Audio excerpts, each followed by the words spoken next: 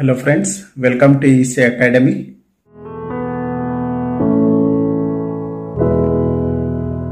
In this lecture, let us understand high-level architecture of long-term evolution, which is LTE, and also 4G technology. First, let us understand high-level architecture of long-term evolution. So this diagram shows the architecture for long-term evolution, as you can see here, the LTE, and it also shows the GSM as well as UMTS. Here UMTS is Universal Mobile Telecommunication Service. So GSM is with respect to second generation system and UMTS is with respect to third generation system, and LTE is long-term evolution. Basically it is related to fourth generation system. So in GSM we are having circuit switch domain as core network, and in UMTS we are having packet switch domain as core network. In long-term evolution, the circuit switch domain is kept as it is, but there is evolution in the packet switch domain section. So this section was evolved as shown in this figure. Here packet switch domain is replaced with EPC, which is evolved packet core, and UTRN is evolved into EUTRN, which is evolved Universal Terrestrial Radio Access Network. Along with this, user interface is also evolved, where this user interface can adapt for any changes in the technology. Here user equipment is also evolved, which means there are some changes made in user equipment so that it can adapt for the long-term evolution of communication technology. Here third generation partnership project are redesigned both the radio network as well as core network. The core network as well as radio network was redesigned, and it is known as long-term evolution. Long-term evolution used OFDM and QAM technology for modulation. If we say OFDM, which is orthogonal frequency division multiplexing, and QAM is quadrature amplitude modulation. It uses 10 to 20 MHz channels, and downlink rate is up to 100 Mbps. So which is greater than the previous generations.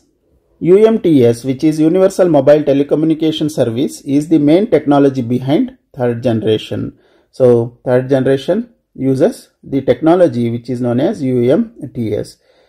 UTRAN, which is Universal Terrestrial Radio Access Network, as you can see in this diagram, consists of multiple radio network subsystems.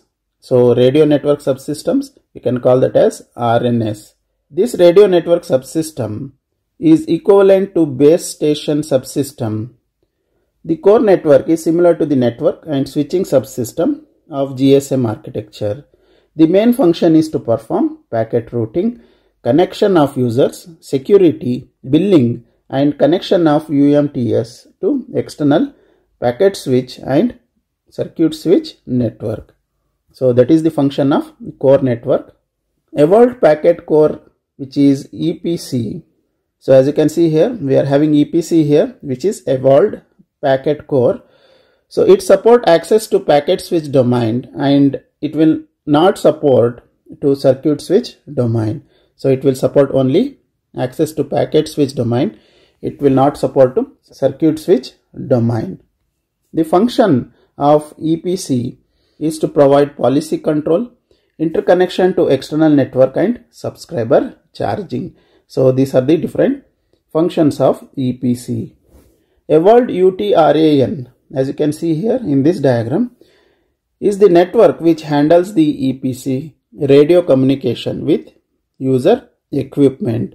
It distributes voice and data using packet switch technology, and voice calls are transported over voice over IP, so which is voice over internet protocol.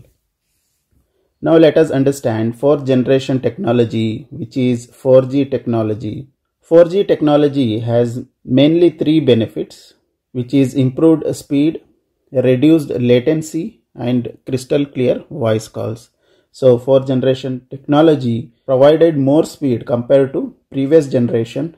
So it has reduced latency, which means there was no delay in communication, and it provided crystal clear voice calls. It had two main technologies, which is WiMAX and LTE. We understood about LTE in our previous video, which is long-term evolution. WiMAX is enhancement of previous fixed wireless standards of mobility.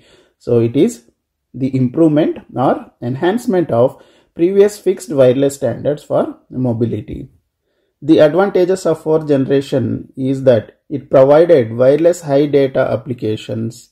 If we say wireless high data application, which means it included multimedia consumption such as video and audio streaming, video gaming, video conferencing and cloud computing applications.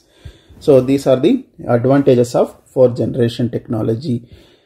So there are different requirements of 4G technology, or we can say 4G technology provides all these features for communications. First one is high spectral efficiency. So spectral efficiency was more, reduced cost per bit, increased service by increasing the efficiency. So efficiency is increased, hence the service is also increased. Open interfaces, power efficiency, flexible usage of frequency bands. So these are the different requirements for 4G technology. This is about a high level architecture for long-term evolution and 4th generation technology. Hope you have understood the topic. Thank you.